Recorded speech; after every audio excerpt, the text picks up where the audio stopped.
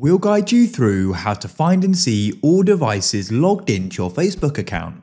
If you find this useful, then consider subscribing and liking the video.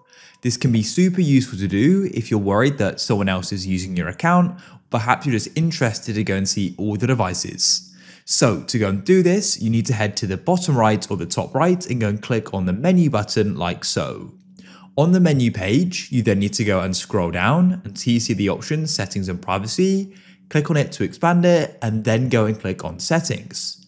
At the top here, you need to go and click on Account Center like this.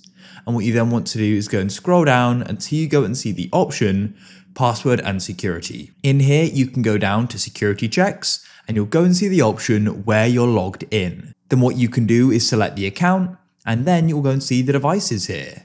So you can go and scroll through the list, and if there are any you don't recognize which you want to remove, you can click on Select Devices to log out. You can then select them and go and log them out like so. It's that simple.